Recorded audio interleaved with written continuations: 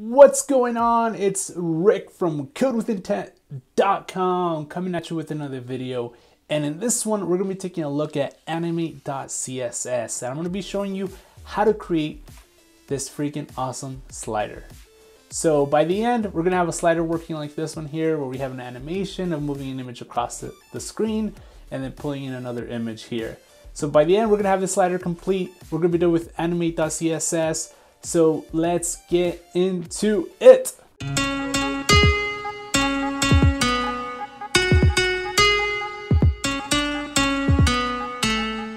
And just for the few that have not been here before, pretty much you can select a bunch of different animations. You can see here there's, I don't know how many there are here. There's a lot of them. So you can just select an animation and you can see what they actually do.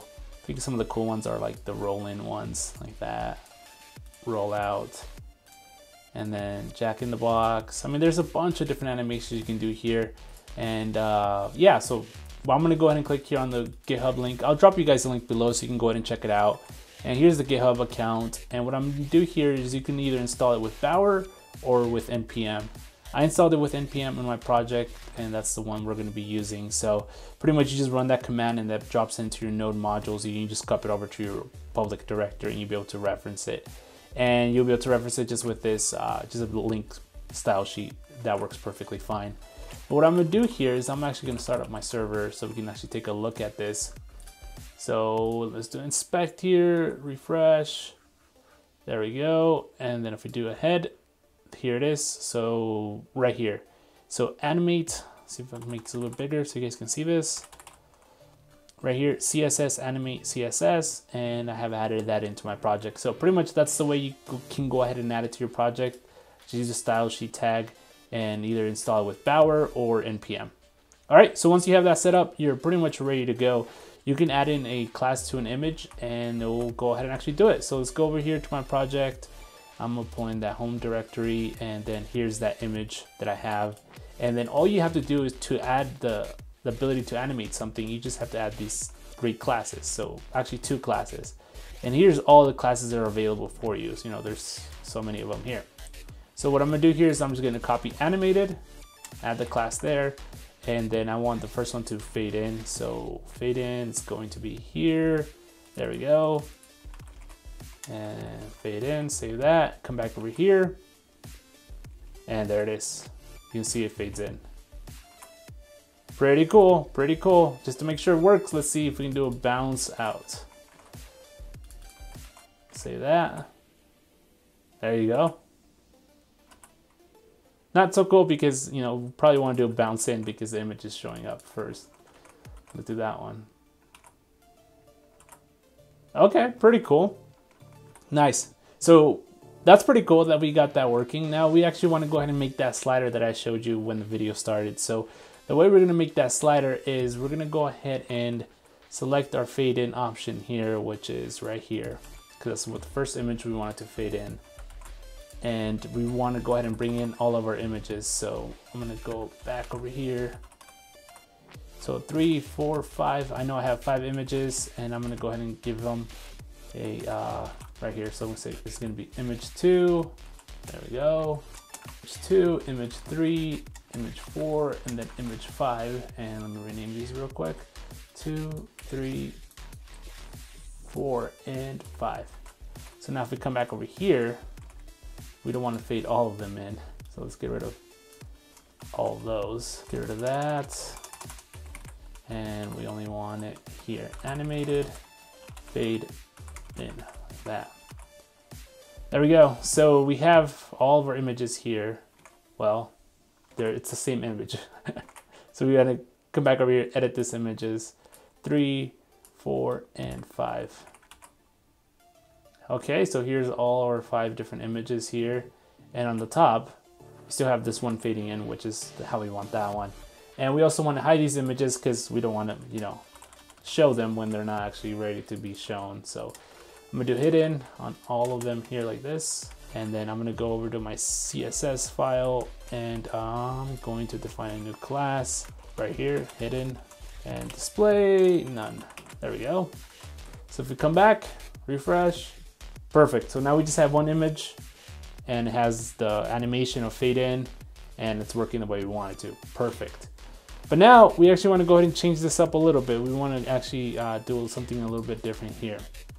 Now don't mind this code, that's just extra code stuff. We don't need to worry about that, which is, we're right here right now. So what I'm gonna do here is I'm gonna set a timeout, set timeout, and the timeout I'm gonna set it for, let's say after, actually not a timeout, we actually wanna do a set interval, and let's set it for 3 seconds.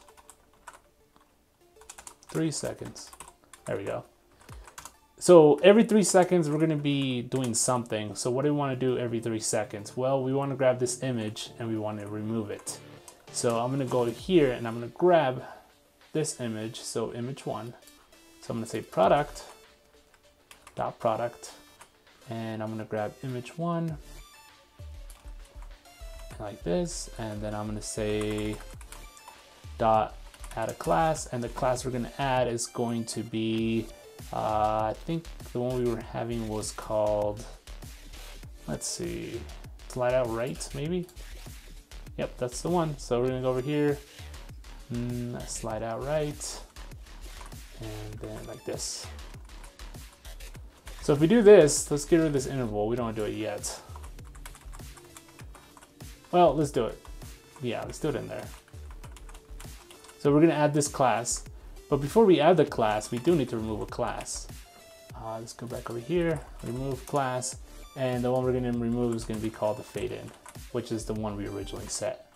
So we remove the fade in class, and we're gonna add in the class of slide out after 3 seconds. So let's do that. 1 alligator, 2 alligators, 3 alligators. What happened? We didn't get a slide out. Oh, there we go, there's the problem. I need to make sure they're classes. That could help.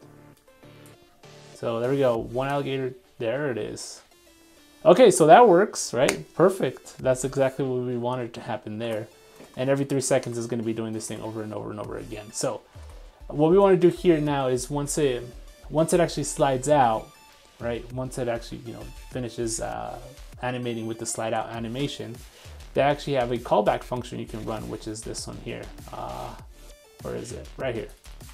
So you can say something like var animated end, and then you can go ahead and run an animation after this actually completes. So I'm gonna come back over here, grab this like this, and I'm gonna copy this. Actually, it's going to be right here, 1. There we go. That, and then we're gonna remove this, and we're gonna say something like done animating.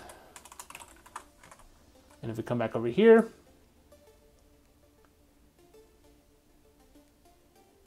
there you go, done animating. Perfect. So we can actually capture the event once that image finishes off animating, and we can go ahead and do something else like animate the next image. But I went down this path already, and it doesn't quite work exactly the way you want, because we're inside this interval of sliding images in and out. So it's not gonna work the way you expect. Just a quick note here, if you're gonna be going down this path, just know that if you're gonna be inside of interval, there's multiple things that can happen here, and you have to do a bunch of different weird logic. So I'm not even gonna go down that path, but if for your use case, something more simple like this, that perfectly works fine. So you can go down that way and do it this way. But what I'm gonna do here is I'm actually gonna do it a little bit different. I'm going to come back over here, get rid of this, and I'm gonna create a variable here. So I'm gonna call it last image. I'm gonna set that equal to 1, okay? And here, instead of saying hard coding it there, I'm gonna say this plus last image. Just like that. Like that, perfect. So that's gonna go ahead and slide it out. And after that, we wanna set a timeout. Now we actually wanna set a timeout here. And the timeout, we're just gonna set it for 1 second, like this. So after 1 second, we wanna go ahead and show the next image. So after 3 seconds, we show that image, and then we wanna show the next image after that image. So we wanna go ahead and pretty much also do this right here. So we're gonna say something like this line here, and after we complete animating the slide out right, we actually want to go ahead and remove it. Remove the slide out right, like this. And we also want to remove the other class, which was animated, like that. And once we remove those two classes, then now the only other option we have is to hide it, because just because we're not seeing it doesn't mean it's not shown. So I'm going to go here and I'm going to do hidden, and I'm going to add the class of hidden. And if you go into CSS theme, see here, hidden is display none. Perfect. So if we come back over here, let's go to our elements, do a refresh here, inspect this one. Boom. Now it's hidden. We still have image 1 and it's hidden. So perfect. That's the way we want to do. That's actually doing what we want it to actually do. So it removes the slide out and animated, and then adds a class of hidden. And then once we do that, we actually want to repeat the same process now for the next image. So I'm going to go into here and say something like this right here.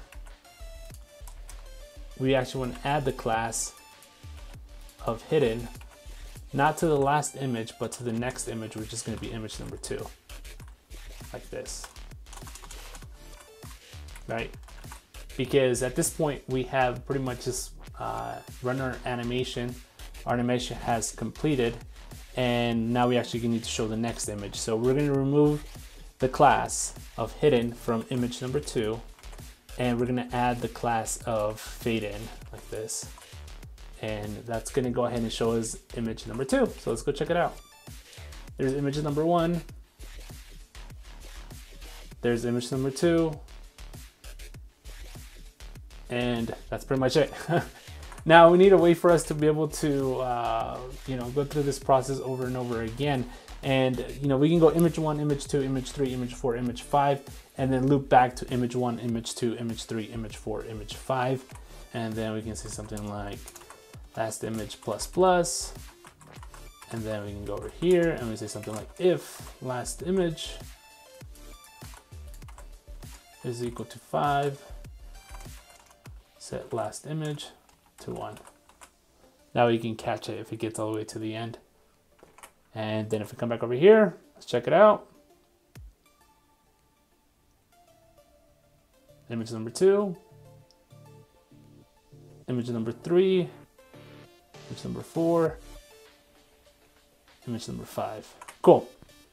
But I actually got this in the wrong place, because we need to be able to do this check not here, but once it actually goes ahead and goes through this process of checking every single image, we need to verify that we're actually getting the right image. So the way we're going to do that is by coming over here. So right here, when we're doing our check, our check is fine. We actually have to do right here when we add the class, we actually have to add in both the classes of animated and fade in, or else it's not gonna do what it's supposed to do. So let's go back over here. Let's run this one more time. Image number 1, image number 2, image number 3, image number 4, and then image number 5, and then we're gonna get back to image number 1 now. Oh, we got image number 2.